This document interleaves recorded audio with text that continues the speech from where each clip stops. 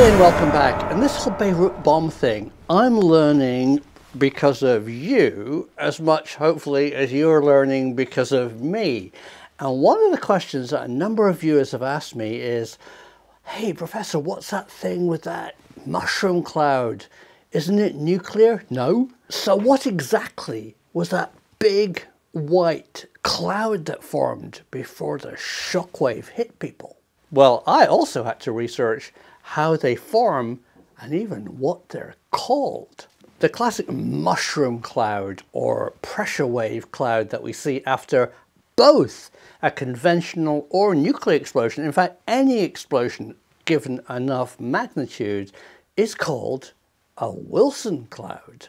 And what Wilson clouds really need are humid air, because it's about a pressure differential, a sudden pressure change. So this is what happens after a conventional or nuclear explosion.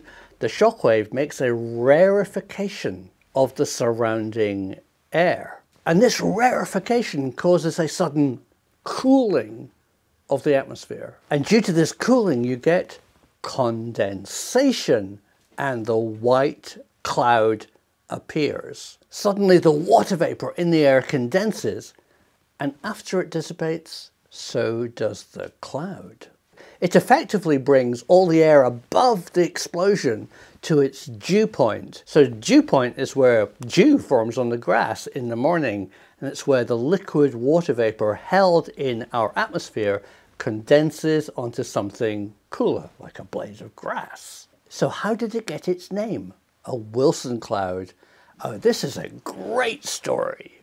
In 1946, at the notorious Bikini Atoll, one of the early US tests saw this condensation cloud for the first time.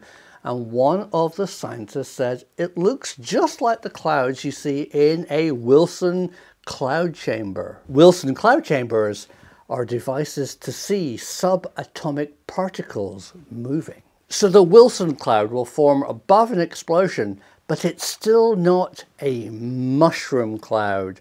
A mushroom cloud is where the Wilson cloud raised up on a stem of superheated gas. So effectively you've got gas and a mushroom top of the Wilson cloud. And you can see this super quick Wilson cloud condensation appearing in other places, such as a pressure change in a jet aircraft engine. Take off on a passenger jet, as we all used to do, and look at the engine inputs on a misty, humid day anywhere in the world, and you can see streamers of what looks like white vapor going into the engine. That's just because it's drawing out the moisture from the air, Wilson vapor. And one of the most dramatic Wilson vapor manifestations is this: an aircraft going supersonic.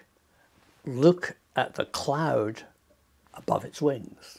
So thank you for forcing me to do that research, because I really didn't know some of that. And I like to share things with you because the truth is out there.